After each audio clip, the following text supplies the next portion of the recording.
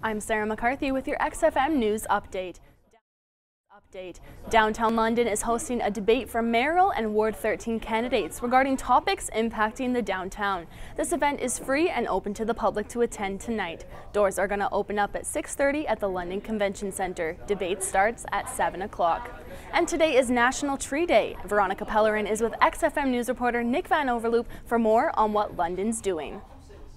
I'm here with Nick Van Overloop. Nick, how is London celebrating National Tree Day? So the City of London has partnered with Reforest London to give away 2,000 trees across the city at 3 locations.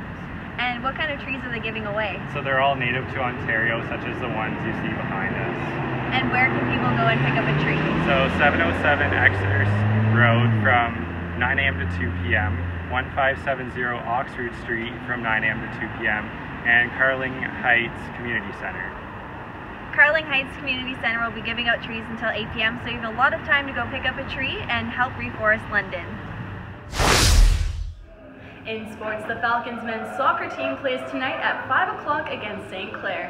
And Fanshawe softball and women's soccer team is at Conestoga for games today. The London Nationals are pinking the rink tonight for breast cancer. They play Sarnia at 7 o'clock at the Western Fair Sports Centre. They'll be taking donations at the game. And in Major League Baseball news, John Gibbons will not be returning to Toronto next season.